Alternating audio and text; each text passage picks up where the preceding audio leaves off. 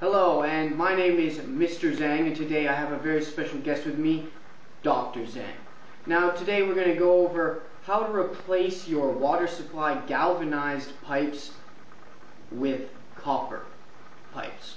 So, before we begin, Dr. Zhang, why would we want to replace our galvanized pipes with copper?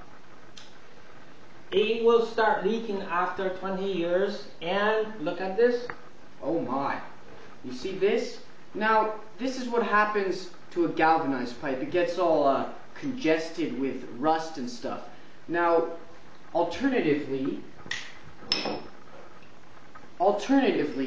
with copper, there's not as much rust. So you could see here the galvanized pipe is all rusty and nasty and congested in there. However, the copper pipes are quite clean, although there is some nasty green stuff. Okay, and also there's a leakage. It could be have a leakage when you have a 20 years of usage. We had a house, we bought it. When I went to the crawl space, I see this pipe with this pipe. So, Dr. Zhang, are you saying that people who have galvanized pipes try to fix the problem by putting on this clamp?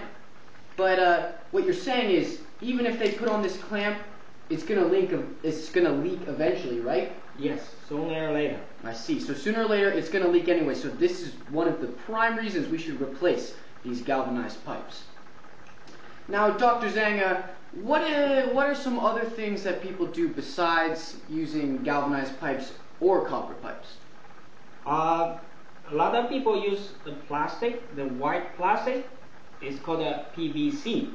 Ah, and why is this worse than copper pipes?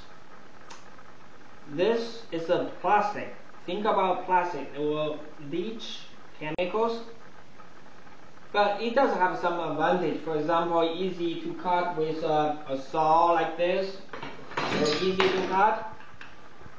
And also you can use a solvent to glue them together. It's very easy, but I don't like it because of the health concern. Oh, health risks. I know what you're talking about. I don't know about your family, Dr. Zhang, but in my family, as Mr. Zhang, I don't use plastic containers for food or anything because it's a health hazard. So that is one main reason we should not use PVC pipes. Now, so we've already stated why we think PVC is not good and why galvanized is not good. So we're replacing it with copper, right? Now, copper is more durable, it's bacteria resistant, and it costs less, and it's more easily installed. So it is clearly a good option. Now, it requires fewer fasteners than galvanized pipes as well.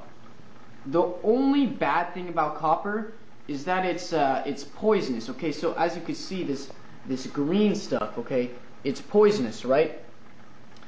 So I guess the bad news is we're drinking poison, right? But the good news is we don't have any bacteria because that poison kills all that bad stuff too, right? Now, Dr. Zhang, what do you need? What do you need to replace these pipes? Of course, you need a pipe. There are two different pipes. One is ½ inch in diameter. One is 3/4.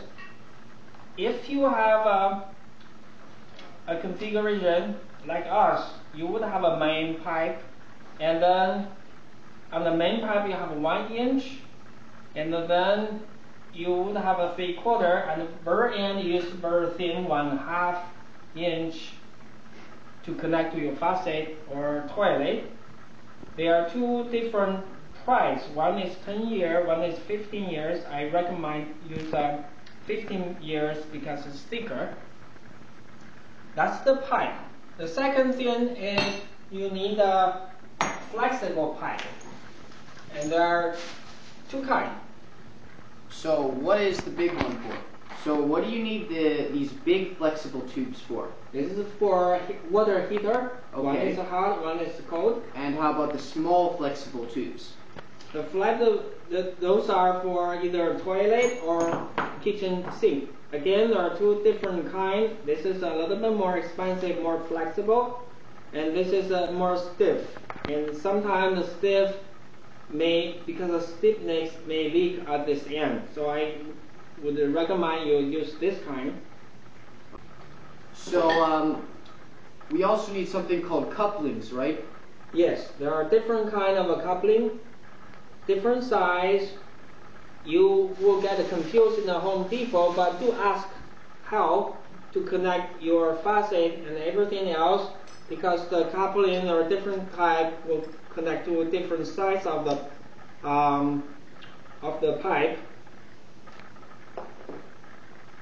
Okay. We also need cutting tools, right? Yes, we need a cutting tool. There are two different kinds. One is the copper cutting tool.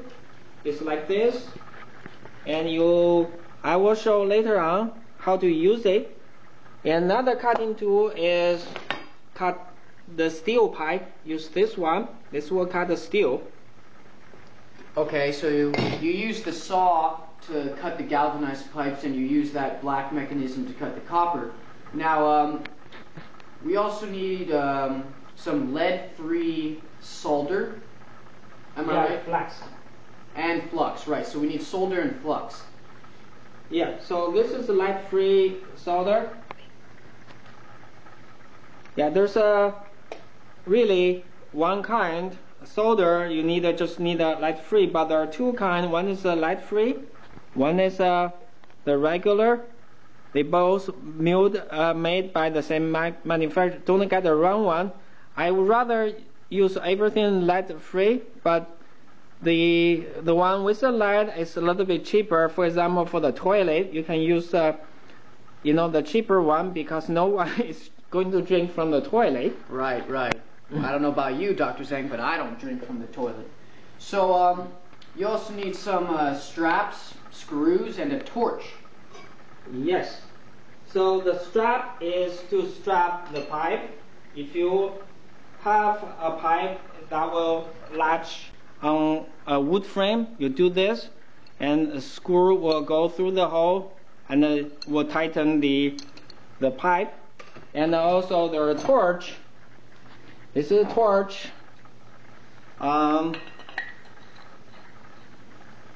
Okay, that's all you need.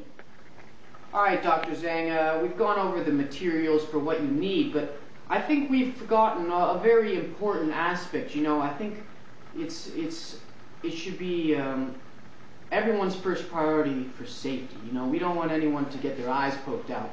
So be sure that no matter what, you always wear your goggles. Yeah.